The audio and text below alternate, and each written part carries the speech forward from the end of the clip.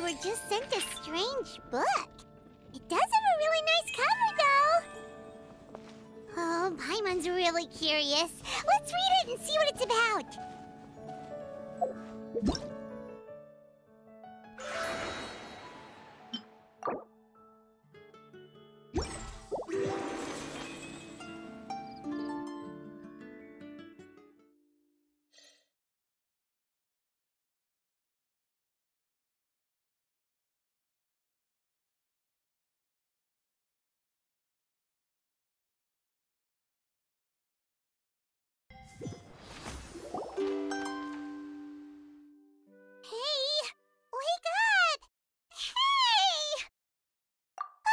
You're finally awake.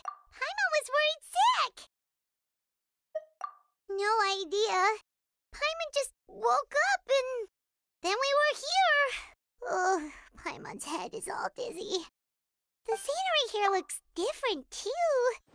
Oh, what should we do, Traveler? Please don't tell Paimon someone abducted us and brought us to some strange place that we can never leave. You're right. Better to think of this as the beginning of a new adventure.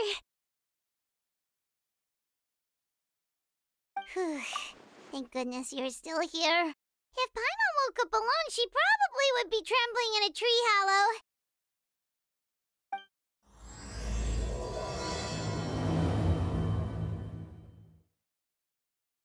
Let's follow this path for now. We might be able to meet someone and figure out what this place is all about.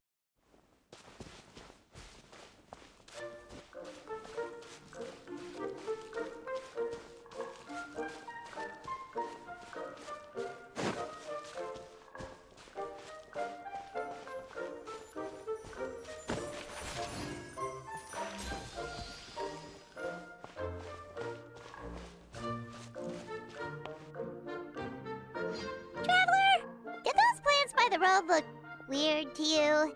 It almost looked like they were made of paper.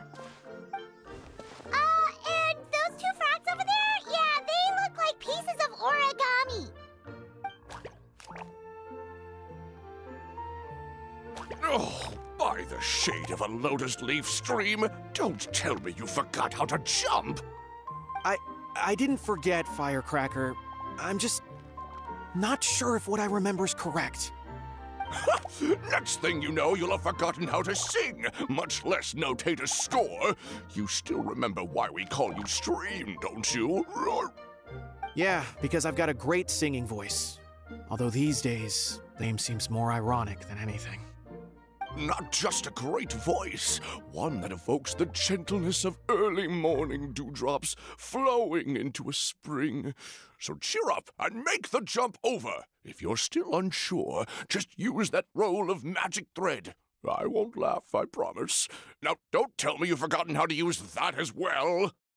I haven't forgotten everything, Firecracker. Your name, for instance. It's kind of hard to forget that you're named after your fiery temper. Now do me a favor and pipe down for a second. I'll be right over.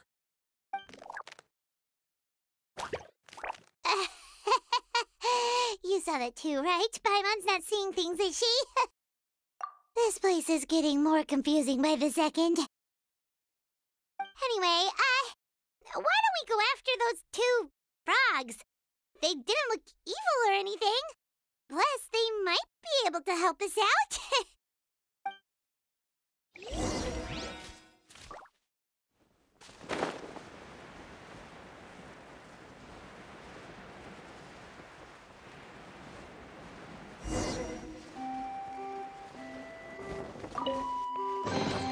Abandoned property belongs to whoever finds it first, so it's legally yours now.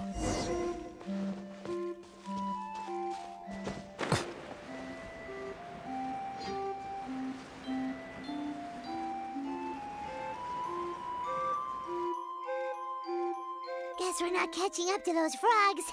They were so fast. Paimon couldn't even tell where they hopped off to in the end. Excuse me, honored travelers. Did you come from the Cliff of Prophecy, perchance? The chubby paper hamster just talked. Chubby? You call him chubby. I've just got a slightly thicker layer of paper on me, that's all. Allow me to introduce myself. My name is Armand, and I'm an elder of the Forest of Blessings. I've been waiting here for the hero of prophecy to arrive. Traveler, could you pinch Paimon just to make sure she's not still dreaming? Pinching, you say? Well, I can help with that, although you'll have to get a little closer. My arms are rather short. That's all right. We just need a minute to collect ourselves. Okay, let's think things through.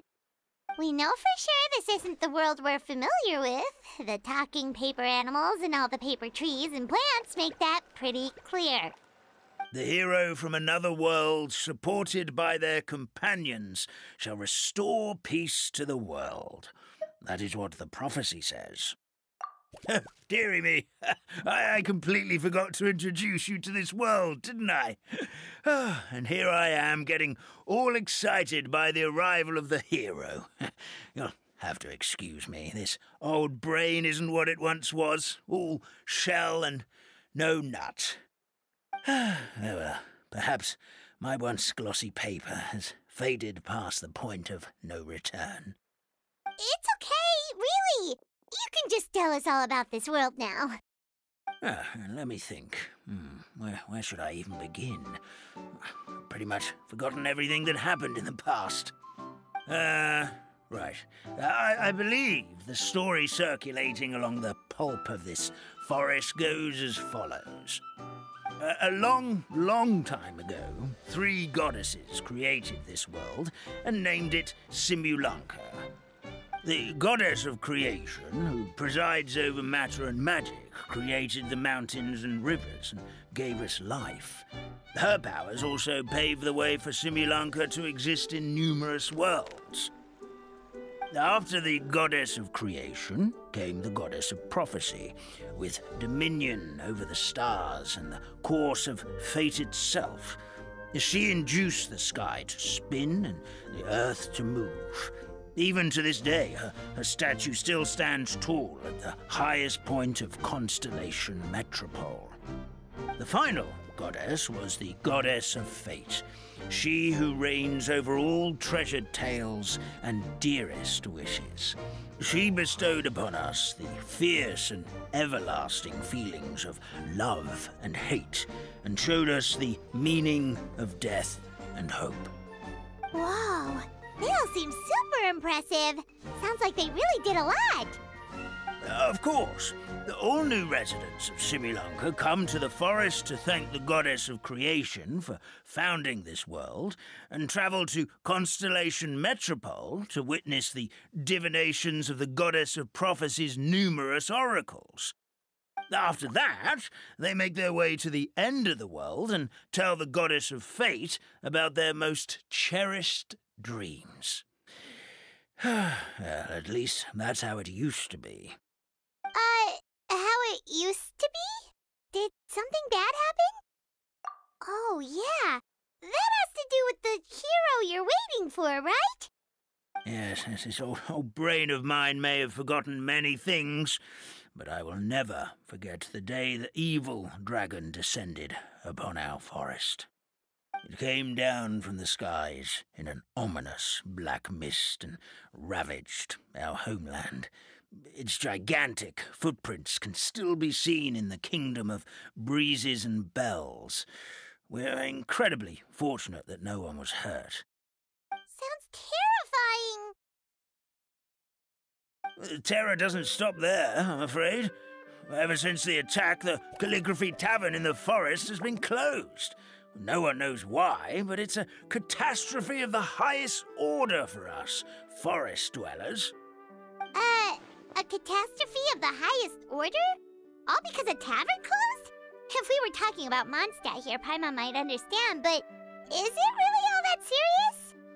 Good goddess of creation above. We'd take even the greatest flood over the closure of the tavern. Wet paper will dry out with time. Fallen trees can be restored.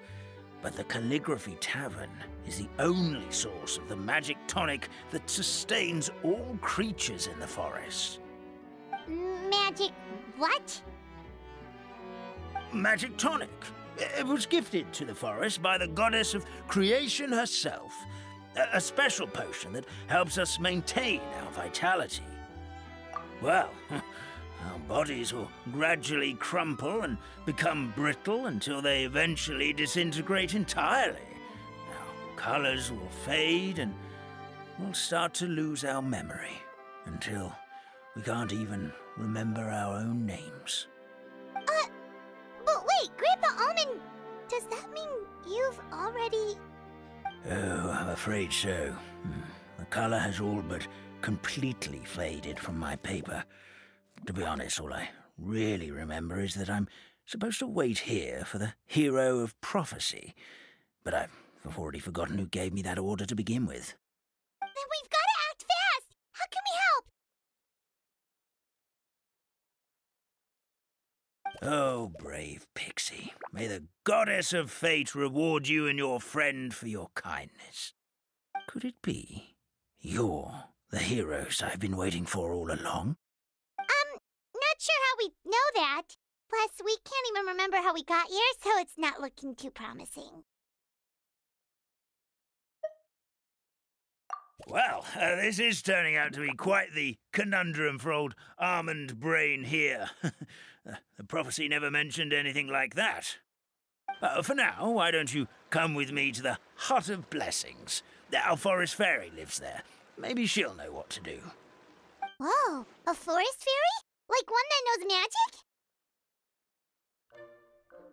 Oh, you betcha. She's prophesized to join the hero on their journey. Well, then she sounds like exactly the kind of person we need. Please lead the way, Grandpa Almond.